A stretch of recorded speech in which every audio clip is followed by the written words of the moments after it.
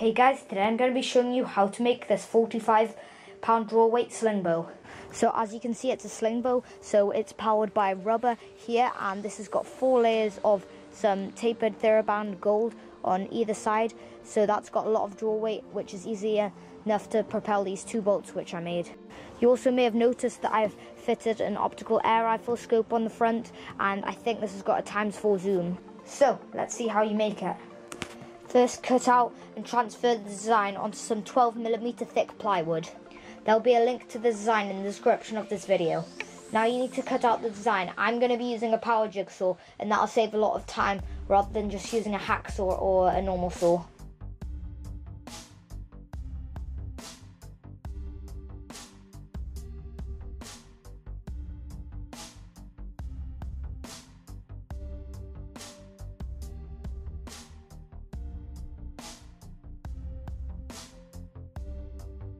So I've got both of the outer parts cut out and they're pretty symmetrical.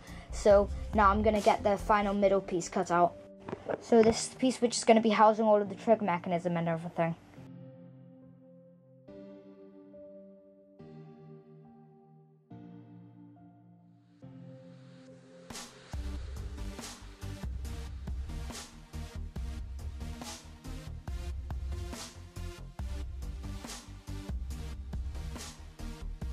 So this is the finished stock cut out, and here's how it should look. So there should be the first outer piece like this, then you should take it off, and here is the middle piece with the trigger mechanism all cut out. And the way the trigger is going to work is there's going to be a pivot pin all the way through there, and then the string is going to hook back over that notch, and then when you pull the trigger it'll rotate like that and release the string and fire the bolt. So now I'm going to shape the trigger.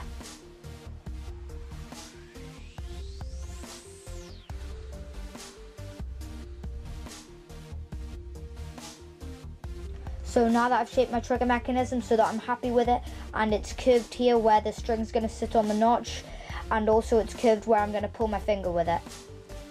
So now I clamp all of 3 pieces of the slingshot crossbow stock into place so that I'm happy with them, and the trigger mechanism fits fine in there, so everything will be working once I pin it together. And then I'm going to drill 3.5mm thick holes all the way through the wood, so that then I can put these pins through to hold it in place. So now with all of these pins in the stock, the pieces of wood can't be shaken about, so they're not wobbling about at all, but you could still pull them apart if you try. So now I'm going to drill the pivot going all the way through the trigger mechanism.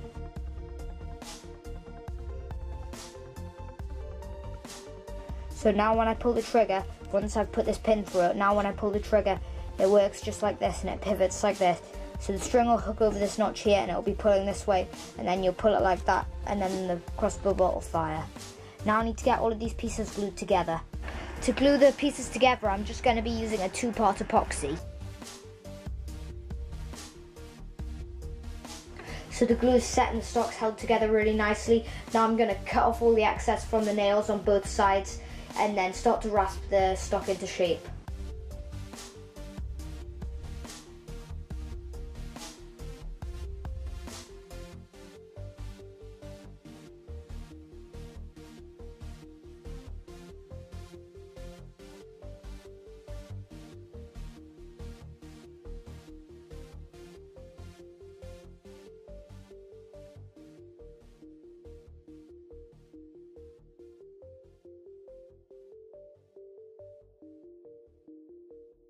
So I've just gone and finished shaping everything up, and as you can see, it's all shaped quite nicely, and it feels really nice with the handle part over here, but also it's really rough and scratched with lots of deep scratches and chips in the wood. So now I'm just going to go over it with a normal metalworking file and try and get some of the deep rust scratches out of it.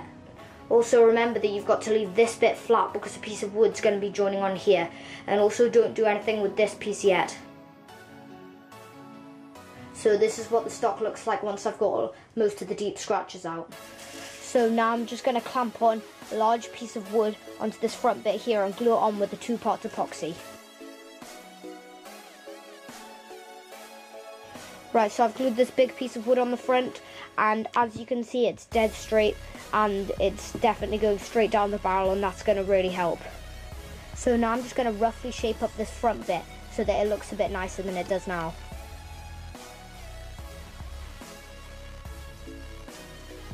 So I filed this bit down so that it looks quite cool and that it joins flat onto the wood here. And also I've gone and attached another bit of wood onto the bottom just to stabilize it and make it stronger, and I've done that using 3 bolts and 3 screws. Now I'm just going to file both of these pieces so that they're flush with each other, and then I'm going to file off some of this darker layer on the top and the darker layer on the bottom.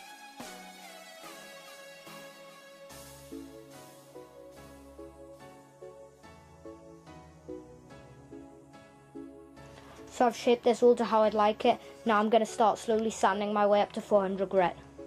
So with the sandpaper, if you start with a really low grit, I'm starting with just 60, and then you just rub it on the wood until you're not removing any more scratches anymore. Then you move up to the next grit.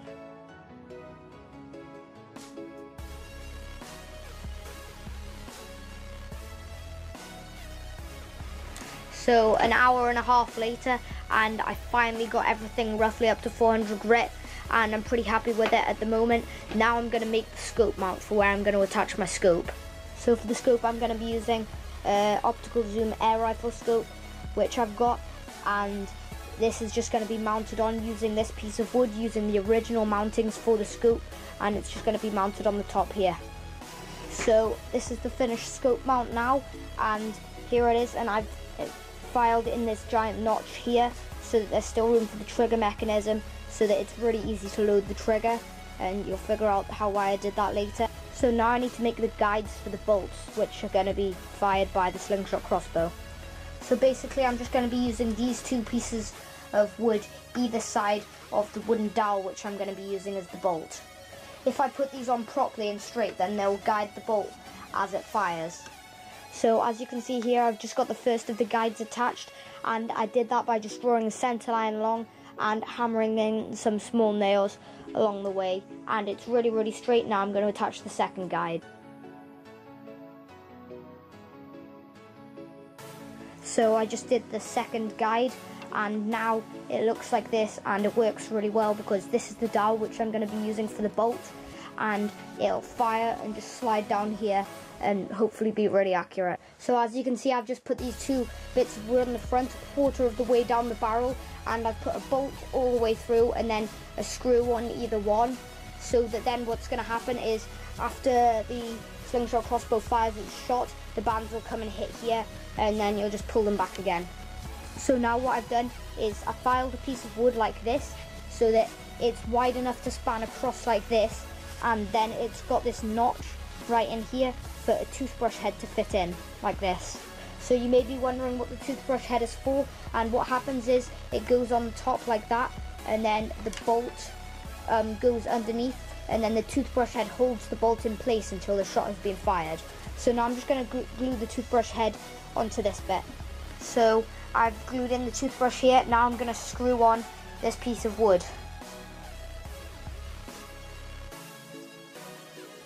Right, so now that I've screwed this bit on, you will load the bolt like this, and this is the wooden dowel which I'm going to be using as the bolt, and then it's in place like this, and it's quite hard to move, and it's definitely not going to be coming up the top. So this is the front part that I'm going to cut out of some strong plywood to go on the front where the bands are going to attach. Just like the trigger mechanism, this part is going to be under quite a lot of strain, so you need to cut it out of some really strong plywood. I'm using some 18mm multiplex plywood. So again, I'm just going to be using a jigsaw to cut it out.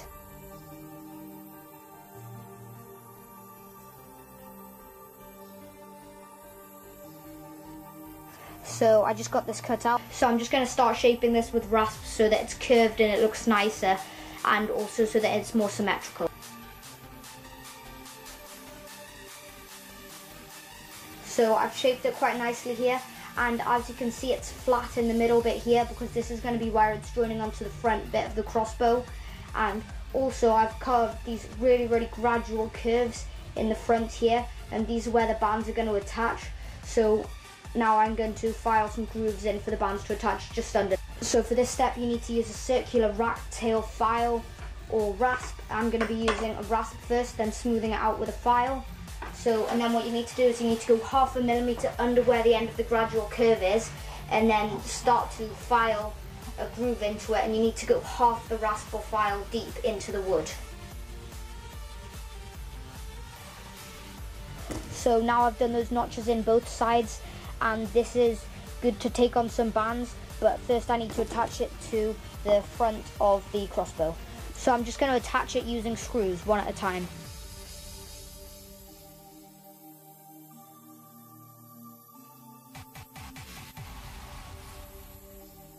So I finished putting all the screws onto the front, and I probably went a bit overkill with it, but it's good. And it's really, really firm, and this is definitely not going to come off. So this is what the finished weapon looks like. Now I just need to make and attach the bands. So the bands that I'm using, as you can see, is TheraBand Gold, and you can buy this from most physio stores, most gyms, and most hospitals, but also off Amazon and eBay. You can also use office rubber, but for a more powerful weapon like a sling bow, you probably want to use TheraBand Gold, and it gives you the best performance out of all. So this is the size of the bands which I'm going to be cutting out. They're 22 centimeters long, and at the fork side they're 2 centimeters wide, and at the pouch side they're 1.5 centimeters wide. So this means that they're not that tapered, but they'll still give quite high speed, but they'll also last quite long, so I think it's quite a good compromise. And I'm going to be having 6 of these cut out, so it's going to be 3 bands per side, and hopefully this will give me quite a large draw weight. So for cutting out, I'm going to be using this rotary cutter here. You can also use a good pair of scissors, but you need to be careful that you don't leave little nicks in the TheraBand as you cut it out, because they will tear much more easily than a flat edge done by a rotary cutter.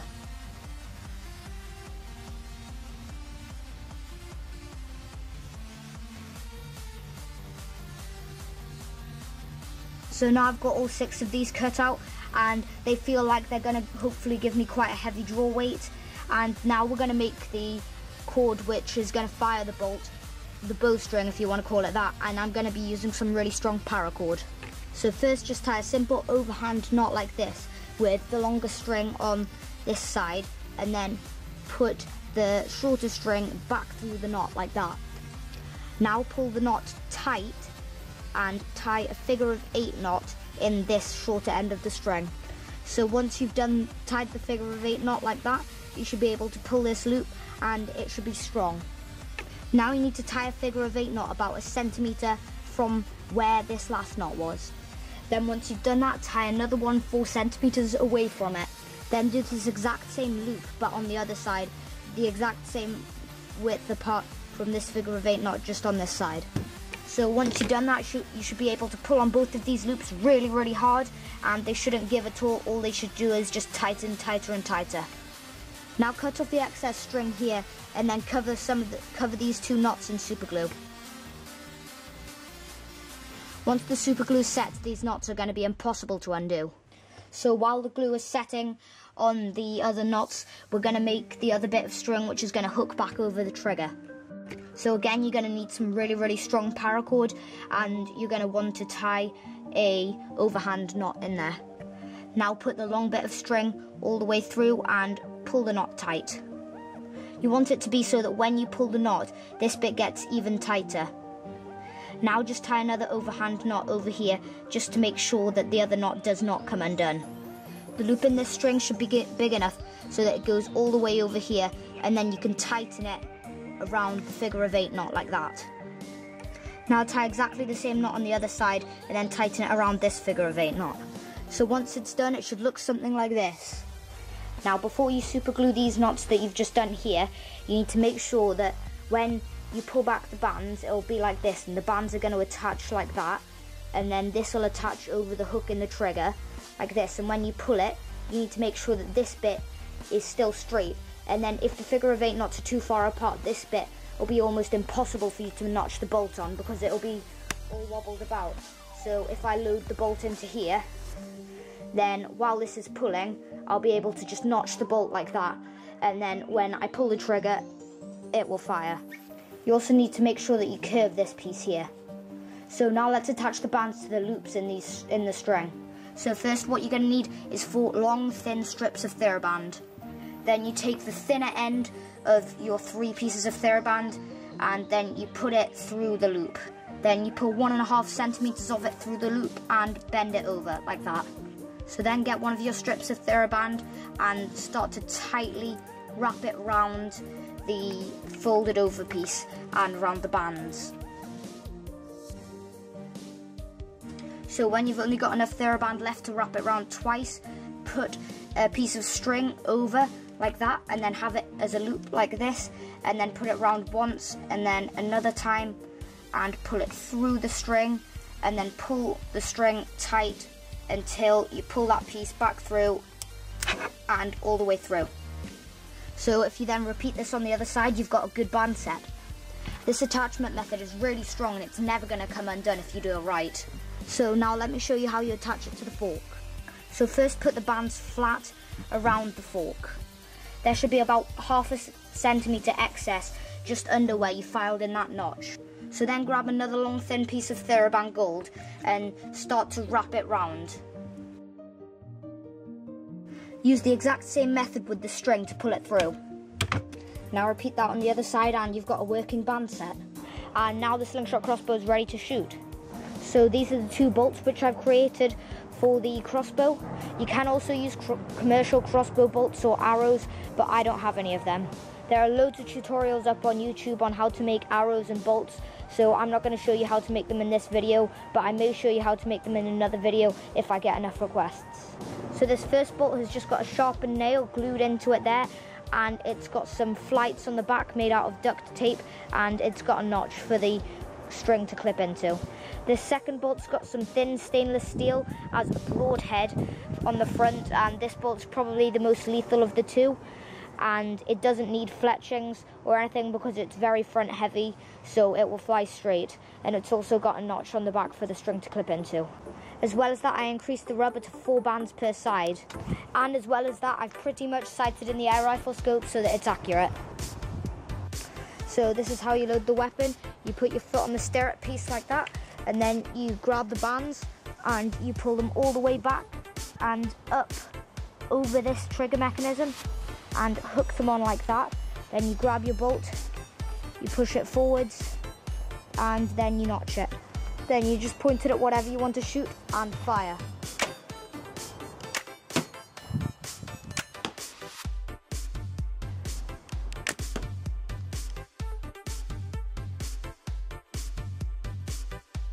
So thanks for watching this video, guys. I really hope you enjoyed it, and if you did, please hit the like button and subscribe. Also, if you want to see a video of me shooting this weapon a bit more, click on the link below in the description and there'll be a shooting video of this weapon.